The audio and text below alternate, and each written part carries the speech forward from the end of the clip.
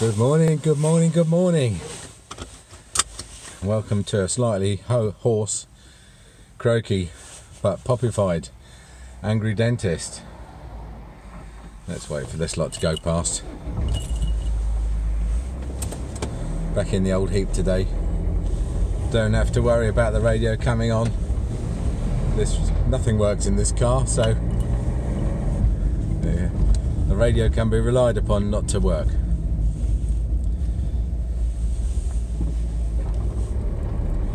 So how are you? If you're really eagle-eyed, then you may have noticed that I've got another new phone. You are looking at me on the new Google Pixel 2, which is a sort of the next in the logical progression. It was the Nexus 5, then it was the Nexus 5X, the 6 that nobody liked because it was too big, and then the Pixel, which nobody bought because they still had a 5X and it worked okay, and the Pixel was stupidly overpriced, and so along comes the Pixel 2 just in time for my Nexus 5X to pack up. So I've had to grit my teeth, and I had to grit my teeth hard, I tell you, and buy it because it's 800 quid. However, I've always worked on the basis that whatever computer you buy, for it to be of any use at all to anyone who's a creator, I'm not talking about a consumer. If you're just, if all you do is just browse email and surf the web, then what you need is an iPad or something. But if you're at all creative and doing anything at all in the computing space, as they call it, then you need to spend about £2,000 on a computer, and funnily enough, that hasn't changed. Ever since the 286s and 386s and 486s were the processors, it was always £2,000. It was always more than you could afford, And then, of course, PCs went out of favour. Everyone's got laptops now, but they still £2,000. Is about what you need to pay to get something that's going to last and that is sort of a bit future-proof, So I figure, what the hell, 800 quid for a phone that is basically a computer that I'm going to use every day. But I'm annoyed because it's £795 in the UK and $795, which effectively is 33% off in the States. And that's just shows that there's a lack of competition. The old UK competition authorities are not really doing anything about competition. As regulator authorities are for the most part useless, aren't they? They really are useless. The Securities and Exchange Commission didn't see the 2008 debacle coming. Bernie Madoff was the president of his association before he was found out of having a multi-billion-dollar Ponzi scheme. Harvey Weinstein was was given a CBE or something, and just generally, a member of BAFTA, a member of the Academy of Moving Pictures Association, or whatever it's called. And Desmond DeMello was the CQC were quite happy with Desmond DeMello, the worst dentist ever, largest ever recall of NHS patients. So just bear that in mind, okay? If ever you're talking about anyone, doesn't matter whether it's the GDC, anyone, the government, anyone, they're people who say that they're in charge, and don't worry, they're in charge. They're not in charge. They're not in charge. They don't know. No, they don't know. They all find out after the event, don't they? They always say after the event, no, really? No, yeah, really, that was your job, really, to find out, really. Not no, really. Say no, really afterwards. So, what's the old Pixel 2 like? Well, it's, it's it's sort of got the 5-inch screen, which is, I'd say, at the slightly lower end of the sweet spot in terms of screen size. The Nexus 5X was a 5.2-inch screen. I did prefer that. The Nexus 5X just packed up without warning, went into a condition called Google Boot Loop, which means you lose all your data that isn't backed up, and is a well-known problem with Nexus 5Xs. And you know, they could have issued an advisory and saying, look, all these 5Xs are dying, they just die instantly, there's nothing that can be done, they just die with all your data in mid-phone call. There's nothing, they can't be saved. So, you know, advisory to Google Nexus 5X owners, make sure everything's backed up all the time because it's going to die. But of course they don't do that, you know, the regulators don't do that. So there's a lot of dead 5Xs around.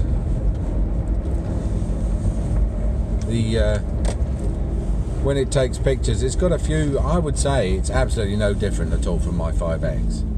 The only thing I would say, it's obviously faster. It's got a faster processor, and so it is pretty close at the moment to that ideal, which I've never ever seen as a computer since I gave up using the DOS command line, which is that you type in something, it does it, you type in something, it does it. In other words, it spends more time waiting for you than you do waiting for it. Most of my lifetime in computers, which is since the 1980s, so about 37 years now, I've spent watching timers of one sort or another. 8 timers, bars, progression bars, spinning circles, drums, little drums. I must have spent years looking at these things, and this is comforting in that there's no waiting time for absolutely anything. So that's good. Whether or not the sound is going to be in synchronization with the picture, who knows? What the color quality, there's been a bit of a funny color thing. The thing I like about, I've got the Pixel 2, not the Pixel 2 XL, because I didn't like the Nexus 6 because I don't want a 6-inch screen. The Pixel 2 XL is the one with the big screen version. I don't want it because I think it's going to be too big. And then the other thing against it is it's made by LG, and LG made the Nexus 5X, the phone that packed up. So why would I go from an LG Nexus 5X to an LG Pixel 2 XL? I mean, why? I mean, please answer in the comments, please. And then, so I've ordered the 5-inch one. I should say it's a little bit smaller than I like, but what, you know, that's the only one on the market. Either 6 or 5. That's it. And I don't want to go for a Samsung because I'm fed up with all their crapware they put on it, and the fact that the screens, you know, well, the screens on the Samsungs are good, but what they do is they turn the colours right on. There's this stupid craze at the moment, isn't there, first of all for girls painting on their eyebrows and trying to make themselves look like Cleopatra, and ripping all their jeans. And when's that all going to stop? Bring back shoulder pads, that's what I say. And the other thing is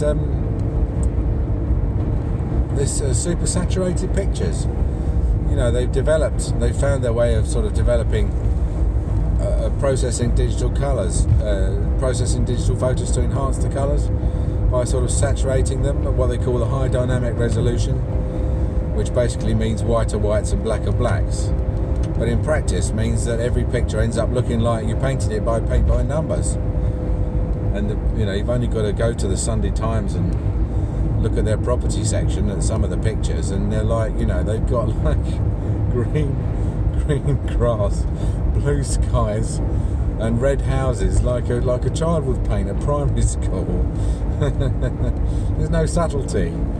Everything's just like we had this about 20 years ago. It was called EGA. There was a VGA paint box used to paint in 16 colours, and when my daughter was 10, so it's not a new thing, you know. The one thing that the Pixel does do is when you take a still photo, it records like a tiny bit of video, just like a second's worth at the same time, and so you get a picture that sort of moves. And I did a reduction on someone's teeth yesterday, and I took a picture of the reduction before and after, and I was showing my wife. I was showing Mrs. Angry in bed this morning this picture of this tooth reduction on my new phone, and the bloody thing smiled at me. We were looking at what we thought was a still, and the mouth sort of just did a bit of a smile. We both jumped out of the bed. It's a spooky thing, I'll tell you. You're not. When you see it for the first time, you'll see what I mean. It's creepy. It is creepy. It's a bit like in Harry Potter. You know, when Harry Potter's going up the stairs and all the pictures are looking at him and waving at him as he goes past, and you're looking at this still picture, and it sort of it smiles at you, and you're like, oh my god, what the what? Oh. But you know, apart from that, it's a Nexus 5. I mean, honestly, please don't get it. But you can't buy a Nexus 5 because they self-destruct.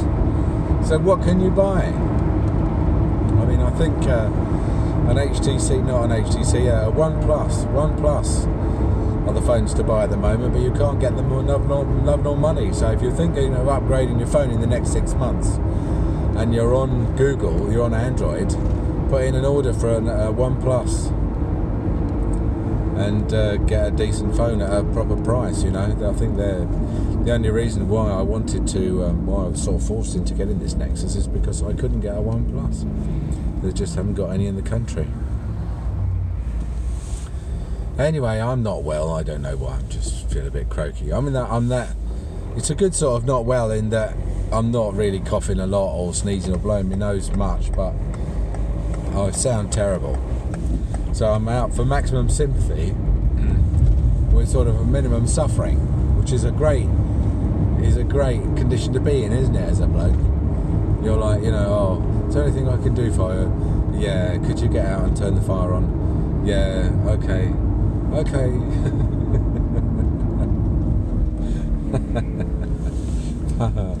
But I do feel weary, I do. And I've blown my nose once or twice. I don't know what's wrong with me. I think my central heating packed up yesterday, so I ended up having to suck diesel through a tube, and I probably inhaled a bit or swallowed a bit or something. I think that might be it, you know. I think I read somewhere that diesel's no good for your lungs. I can't remember where I read that. It was probably, I think it was in some story about people in the army trying to get out of doing things, and they realised that if you inhaled diesel, it was made you sound terrible. So it might be that, which, I mean, and considering I'm recovering fairly rapidly and not getting much worse, then that'd be it. But I don't know. I mean, it opens up the whole subject about what to do, doesn't it, when you're sick? You see, you know, being self-employed and everything, the assumption is that you are going to go into work, isn't it? I mean, that's it. You know, your dentistry is a funny job. It's not like, and you could be a self-employed shop owner, right?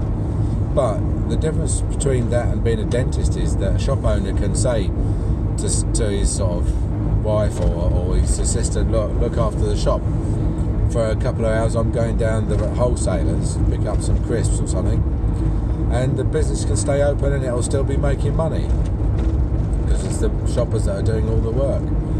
But with a personal service like hairdressing or dentistry, you're not working, you're not earning. So you can't say carry on making money for a couple of hours, I'm going to go home sick.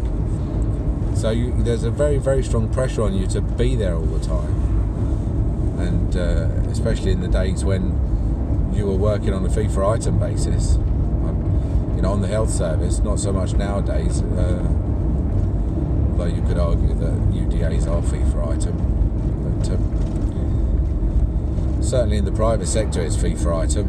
That's the thing that these third-party capitation plans liberate you from. Okay, they liberate you from the fact that you can, you know, you don't have to spend all the time working. You have to spend some time working and dealing with anybody who's on the plan who comes in that month who's got something wrong with their teeth, and just doing your usual checkup and plant control and stuff like that. But you can be sick for a week and know that your plan income will be the same that month, whether you have a week or two off or not. I mean, it will carry on irrespective. So that's a very good reason why I recommend to have some sort of plan in place. We've got a plan, and it brings in about 25 grand a year, which is about 2 months worth of income. And we've just done a little survey on how much work we do on the plan, and it sort of ties in pretty well. It matches up pretty well. So, and that's because in April we're going to have to put our fees up. And I do recommend, if you've got a plan going, that you do put your fees up. Don't make the mistake of,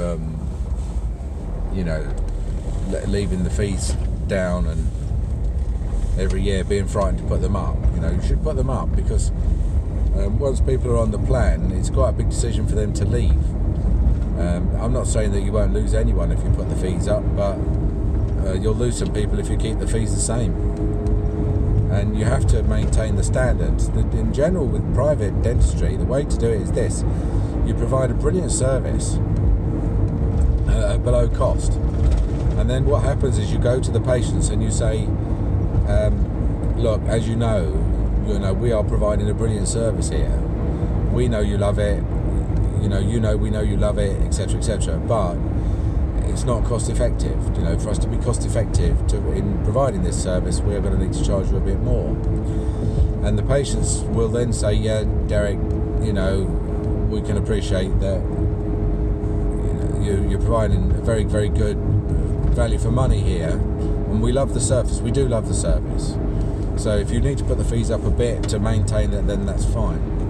The wrong way to do it is to continue to provide your old service, which is less than ideal, and then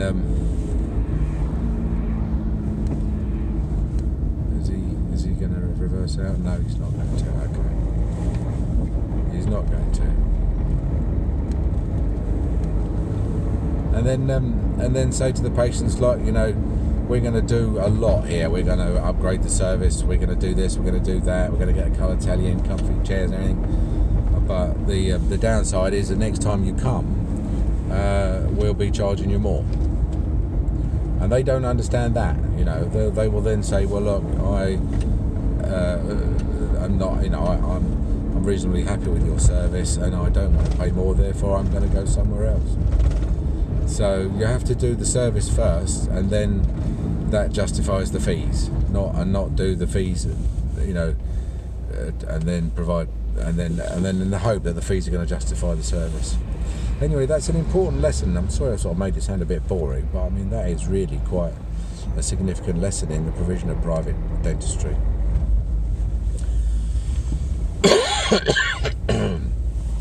Excuse me. There we are. That was a cough. So so honestly, when I was a young dentist, I used to struggle in, and what you do is you'd sort of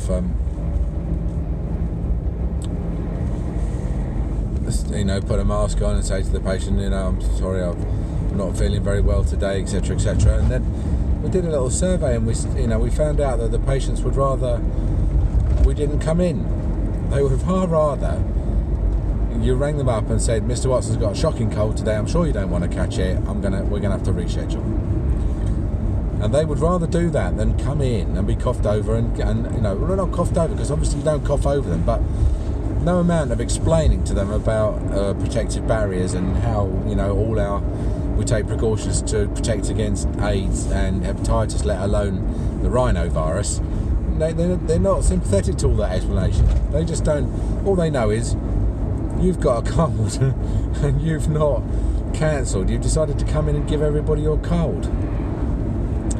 Probably the same way we feel about patients who are coughing and spluttering all over the place, and who haven't cancelled and insist on coming and gargling mucus all over us. So if you are sick, then especially if you've got a third-party capitation in place, then have a day off. All right, do have a day off. When you're working out your fees, what you should do is you should take this into account. You should say there's 52 weeks in a year. You know, there's ideally or the simpler way to do it is to say there's 200 working days in the year, right? Or if you work Saturdays, call it 250.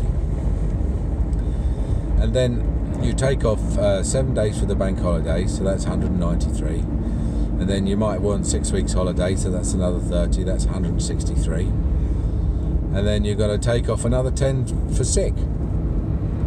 2 weeks off sick, 153. And then your birthday, 152. And